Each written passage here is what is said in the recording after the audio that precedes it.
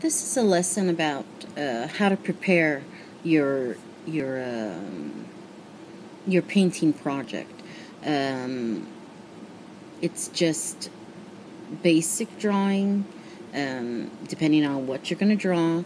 I decided to do daisies, and I'm going to show you some simple techniques that you can use. Never press really hard on your drawings, because it's going to leave an impression on the paper, and also leave an indentation after you start painting on top of it. So don't press hard. It's a light, rough image of what you want. That way you have a basic idea of the stroke and the depth, and later we'll get into how we use where light comes from, if it comes from the top, the right side, the left side, at a diagonal, from the bottom. All that we'll get into in another video. But for right now, I just want to show you some basics about before the prep work, before you start painting.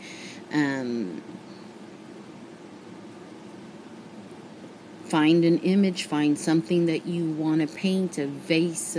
Start pretty simple. Flowers you can't really mess up. I mean, they're flowers, and so it's not we're not Van Gogh, we're not Picasso, we're just starting. So let's just, do as we will. So start by the circle in the center. I don't know if you could see that really well. Maybe I should go here instead. I'm gonna press hard right now so you could see clearly, because my image is pretty bad, but there, now you could see. And right when you make a flower, right at that point, when you start the center part, go ahead and give it some dimension. So go upwards, because daisies have like a little button. They're not. It's not a tunnel for the center of the flower. It's like a little button, like a little pom-pom. Then you just go outwards, outwards, outwards, outwards, and do little spikes. And from those spikes, then you do a circle shape. And now we're going to start from the original circle, because we won't see where the beginning comes from behind the button. So we have to start from that original circle and do our petal. And do the next one. Like I said, don't worry about perfection. There's just no such thing, and we aren't perfect, so what we're going to do is not going to be perfect. So, but it'll be just as beautiful anyway. So, mind you that this petal is going to be in front of this petal, so this one can go over that other one. And then what you see in front will not overlap. It could be an aster. It doesn't have to be a daisy. It could be whatever you want. And this one, we're going to see more or less at an angle, so it'd be a little slimmer. And the same thing with the one in the back. And this one, try to get it underneath, because we know that this one is going to be before in our line of vision. So then, here we go. We have our little flower, and now we start erasing the part of that circle back there, and it'll look more like a flower. And then you just make your line. Well, like I said, this I'm doing right now, I'm doing it very as a dark image, so you can see clearly on the video. But when you do it on your canvas or on your paper, don't make it dark. Don't press. Don't do that, because then you're going to regret after. You're going to regret after you paint it. You're going to see all those lines that, that your stroke might not cover, and it'll just be really, it won't look that nice. So from under here, there's the flower on the top, and from underneath, we know that lightly we stroke to make the bottom part, and then we do the stem. And just practice, you know, just,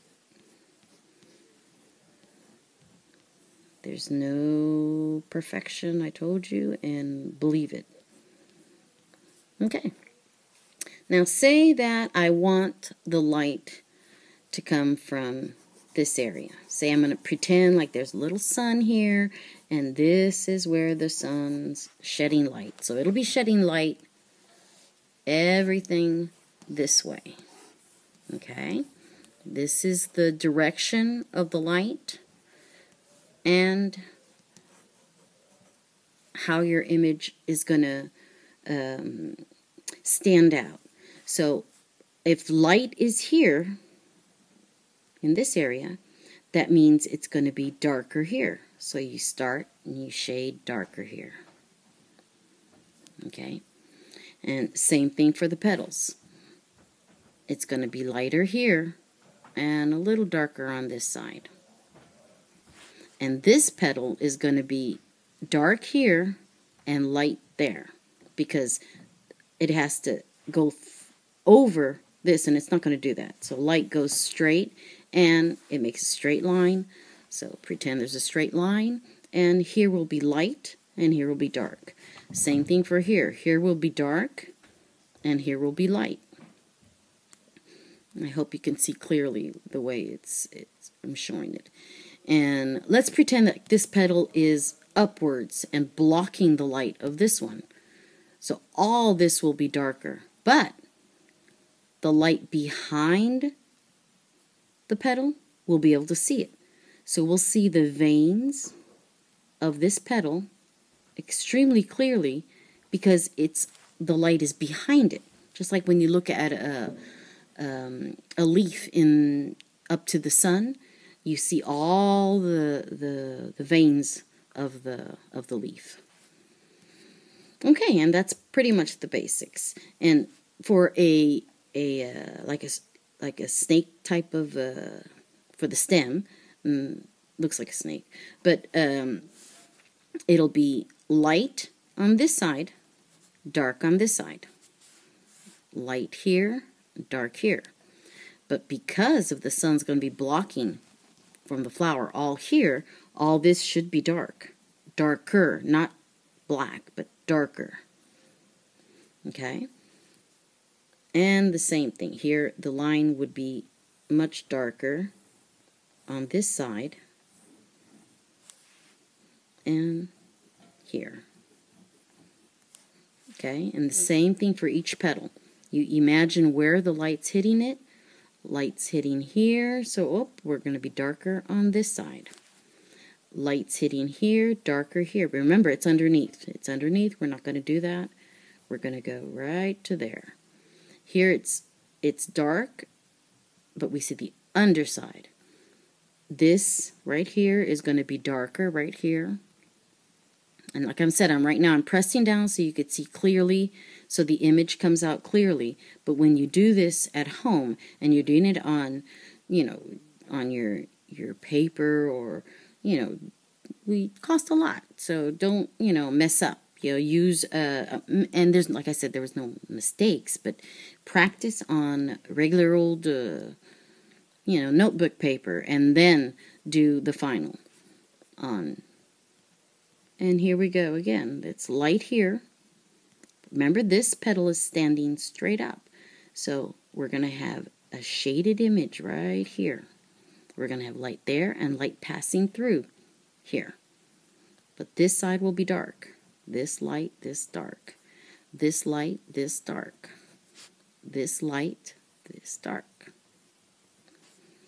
And here it's going to be pretty much dark here because it's downward, and light there. Same thing here. Light there, dark here in the back. And here we go. And that's the basics of drawing. And the paint strokes are exactly the same. You use your whatever color, if it's a daisy, well then here's the yellows. And you make your yellow darker and deeper with the black, and play with it. You don't want, to put a big old gray spot right here. No, you want to get like small shades, a dab of, and on this side is more of a dab of white. A dab of white with the color yellow, and you get lighter and lighter until you do the line. And to perfect that line after you do the shading, then you go in with a very thin brush, as thin as you have. Here's my thin brush. I don't know if you could see that, but it's almost like 7 little hairs, and that's it. It's very thin. Then you go ahead and use the darkest color that you put on this side, and then you go ahead and you make your line on the light side, just to emphasize where it stops and where it starts, and to go around all your petals. And then you emphasize the dark part. You continue with the darkest color with the white petals, then it's going to be just typical grays because it's white and gray. So then you go ahead and use the grays a little bit darker here, and it could be a gray blue. You could do a blue, a white with blue tones as the shades. So you use a little bit more blue, and a little bit more black, and just play with it, and you'll be amazed at what you can achieve.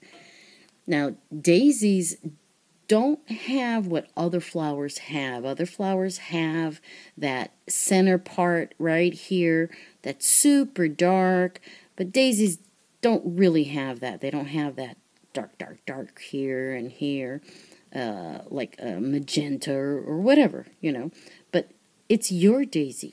If you want to put red in the middle, then you put red in the middle. If you want to put blue, green, it's your flower. It's your imagination. It could be a flower from another time and space. So who cares? Just play with your colors. But that's pretty much the basic of starting your painting. And I'm going to show you right here. I don't know if you can see that clear enough, but here's a daisy, here's a bud that hasn't opened, and here's a daisy on the side. It has its little, whoops, that was terrible. It has its little button, and then the petals are kind of, it's at the end of its days. So it's kind of like wilting. And if light comes from here, say this is the direction of light, then on this side, it'll be darker.